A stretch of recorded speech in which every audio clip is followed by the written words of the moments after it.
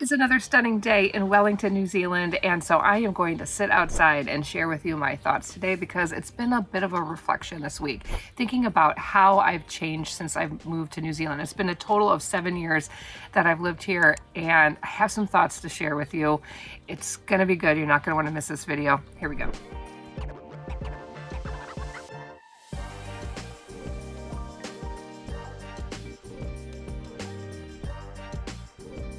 Thank you to MyHeritage for sponsoring this video.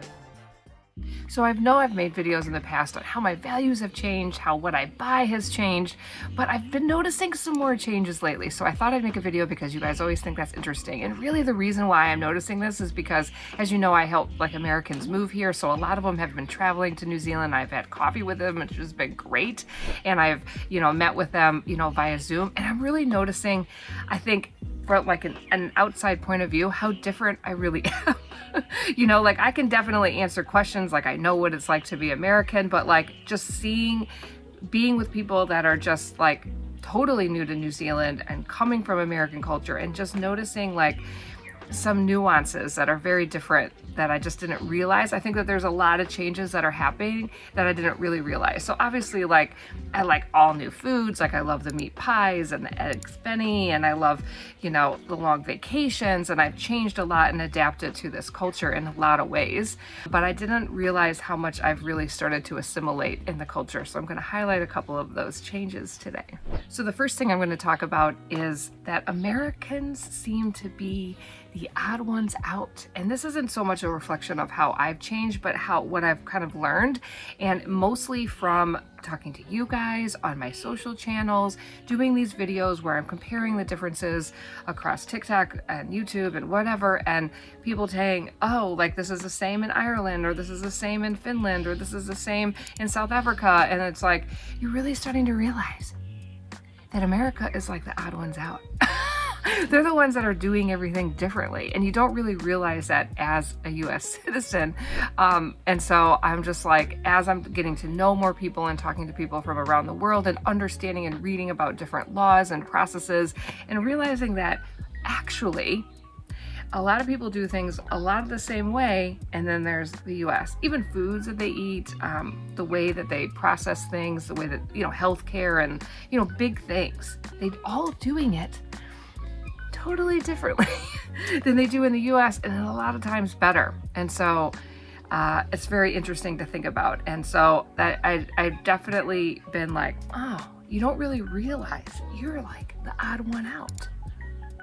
I don't know if I've ever shared this with you before, but a couple years ago, my cousin did some DNA testing, and we found family members that we didn't know about, a cousin that I didn't know about in their whole family. And so now they're part of our family, and we can't even imagine them not being part of our family. So this is so cool. So recently I've kind of dug into myheritage.com, which is the leading global service for finding, records and pictures of your family. They have 90 million users and 18 billion searchable historical records.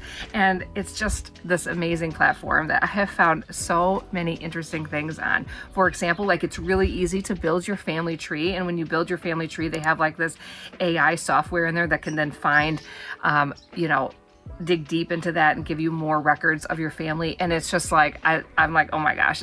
And what's also cool is they have this feature where you can fix a picture, make it look a little bit better, repair it. You can even make it in color, because a lot of them are in black and white, and you can animate them, and it's really fun. It's really easy. That's just with a click of a button, and it's amazing. You guys need to check out the myheritage.com if you're ever thinking about doing some DNA testing or checking out some historical records. It's pretty cool. I actually found a record of my great-grandmother in the newspaper when she was a teenager. And that just was so much fun. And to actually see my great-grandparents' handwriting on things was just really cool. So I highly recommend that you check it out. And if you want to click the link in my description, myheritage.com is offering a 14-day free trial for their complete plan. And if you decide to continue after that, they'll give you another 50% off. So there's just really no reason to not check it out. It's just amazing just to check the database and to create your family tree. So check it out today. I highly recommend it, and you never know what you're going to discover. The second reflection that I want to talk about is, ooh, the sun is changing. So here we go. It's just gorgeous out, so I'm staying out here. But the second reflection is that I'm seeing like Americanisms, the way people do things, like I'm sitting on the outside and I'm noticing habits and the way people talk and the words that they use being so different than mine, and not realizing that it is different. And so like obviously when I go back to the States, it really feels like home and I feel very comfortable and it feels very, very normal to me. But it's just that when I'm sitting in New Zealand and I'm meeting with Americans or I'm talking with Americans, I'm really noticing, oh, I do things different. So I don't know if it's just that I adapt when I'm here and like this is how I talk and how I act, and you know, it's different. It's different than how the Americans are when they're coming here, and you know, and it's not always all of the stereotypes or anything that you typically think of, but it's just, you know, what they think about, the way they look at the world, you know, the lens is different. And I guess what I'm saying is, I guess I didn't realize that my lens had shifted and that I'm seeing things completely differently. And the way that I'm able to look at the US and America is completely different. And yeah, and so it gives you like a whole nother insight. So like, yeah, maybe that's another video where we talk about, you know, the different insights that I have on the US. But like, man, it's just like, it isn't until, like I said earlier, that I'm put up against, you know, another American that I'm realizing, oh, I'm actually thinking differently, and it's at the conscious level, and it's just the way that you do things. Number 3, the third reflection that I have is that there is a lot less can'ts. I can't do things. So in the US, there's just a lot of red tape. And while it's, you know, the American dream is to just kind of do what you dream of doing and make it happen and, you know, pull yourself up from your bootstraps. And that's, you know, the American way of doing things. And that's great. But I just remember as a business owner coming into it, just like, you can't do this, you can't do that. And you got to pay this tax and this regulation and this insurance. And I just kept hitting all these walls. It just made the whole thing like, oh my goodness, like I don't know how anybody makes any money, like ethically, let's just say that. And I it was just like, I just felt like I always hit a lot of can'ts. And like, I have a lot of grit, I'm very motivated, I'm, you know, have all of that, but I couldn't believe that. I was like, now as I'm reflecting how easy it is to just go and to do, and how normal it is for people to talk about, yeah, I can do this, I can do this, I can do this, no problem. You know, there are a little bit, that probably what I hear from New Zealanders is like, oh, it's expensive here, like they're scared to like leave their job and to try something new, and that's all real. But like, you know, you don't have other things preventing you. Like, you don't really realize like Americans are in a job because they get health care with that. And that's a huge reason why they're doing the job that they're doing, not because they like it or not because it's their dream or, you know, because it gives them life. They're doing it because they need the health care. And so like it's just a totally different mindset to come into and just to like live in a country for 7 years and just really feel like you have really no limits, that you have that support system. Like, you know, like I've talked all about the different things, you know, like the ACC, if I get injured, like things are covered. And you know, like you don't feel like if you just take that step or those leaps into doing something different that you're going to be unsupported, and that rules are going to be unreasonable, and you're going to be taxed this and that, and everybody's going to try to take their bit, you know, and it's just like, you don't feel that way. So obviously this is a small place, there's not a lot of people, you know, compared to like, you know, all of the people in the US when you're running a business, you know, that can be a huge advantage, right? So I'm not saying that there isn't disadvantages in New Zealand. I'm just saying that, man, I don't feel any barriers. It's just go time. It's go time in New Zealand. Number four, I'm going to say that me as a person, and I'm a firstborn, I'm a type A, I'm a go-getter, right? I feel so much more relaxed in New Zealand that I just have really changed. I have really, really changed. It's been really good because I tend to be an anxious person, and so I don't struggle with any anxiety whatsoever, really. It's really noticeable because when I go back to the States, I have a lot of anxiety, and so I can just notice the difference in the countries and how that they affect me. But like, I'm just really relaxed about mom stuff, about life stuff, about little things don't matter, and that you just learn to be instead of doing. I'm such a doer. That's who I am, and that's a great thing. But like, I've learned how to just be, and I think that that's really kind of come into revelation to me since I've left my job and have gone out on my own, and you're like in this panic mode, you know, like every small business owner, and you're just like, you know, you gotta work hard to make, you know, money every day, and like you're just trying to work it out, and like just trying to find your footing and to make it work. And then I just found that I just learned like, okay, what are my values? What are my priorities? Let's put everything in priority, and just being okay with not, I'm a big like, I just want to get there. I want to know that I can do it. I want to take the challenge and accomplish it. But in New Zealand, I've learned to just be happy with just being here, just living life, just having a good day, spending time with family and kids and friends, and investing in community, and making those priorities. And when I'm not like, I have to work this job, like for healthcare, for all these other reasons, because I need 2 cars and a nice house, and that you don't feel any of that here.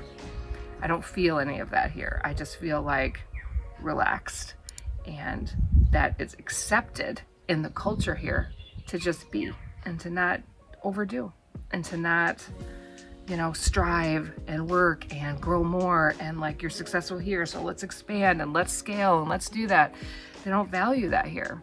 They value, you know, I mean, everybody kind of has their own value, and you'll see that, you know, like how people are in Auckland can be quite different than, you know, people in like, you know, more of the rural areas. But like, it's just set up to support you, and that you can just be who you want to be, and it's great. And I just really noticed that that has really changed me, because I'm not fighting for everything all the time, and that I can just be and do and actually think about what it is that I value and is important to me, and make those a priority. And number 5, I've debated whether to put this in here because I know I've talked about this in the past, but I've decided to put it in because it's such a huge change. So maybe you haven't seen my other videos, consumerism. This is not a consumerist society in New Zealand, and man, do you realize how big it is in the US? And, you know, I mean, and that's why businesses do well, and that's why you have all these billionaires and whatever. But like, it's a consumerism society, and you don't realize how much that affects you, and how now that I've been here, like, literally don't want anything. Like, and I'm seeing that effects on my children, like when we're talking about what do you guys want for Christmas, and you know, and kids aren't advertised to here, and they just are like, I don't really know. I don't really know what I need. And if you see what's on their list, it's like basic and simple, and they're not over asking, and it's just a different, like, you just don't, it's like non-existent. You're just satisfied, you're content. Like, even me, I'm trying to think about what, you know, there's some things that you like, but like, you know, you don't really need anything, and you're just like, oh, that's, you know, I mean, obviously I'd really like a new phone because this was getting old, and I record videos, or laptop, you know, like all those kinds of things, and then it's quite expensive here for those things. So I think that it almost makes it easier. Like, you don't have so many things so cheap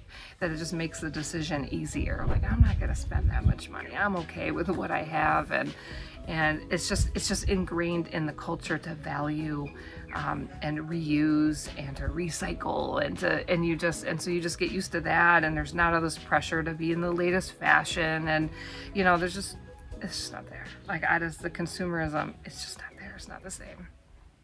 And the last reflection that I'm gonna say, and I just have to say this because of a recent event, I don't think I'm ever going back to drip coffee. Like, so I was in a cafe, and I was working there all afternoon, and they had like drip coffee, like unlimited amounts, and I'm like, oh, that's perfect because it's not as strong as espresso, and I'm like, this is perfect. I'll just have this as I'm you know, working for the rest of the afternoon. Couldn't even drink it.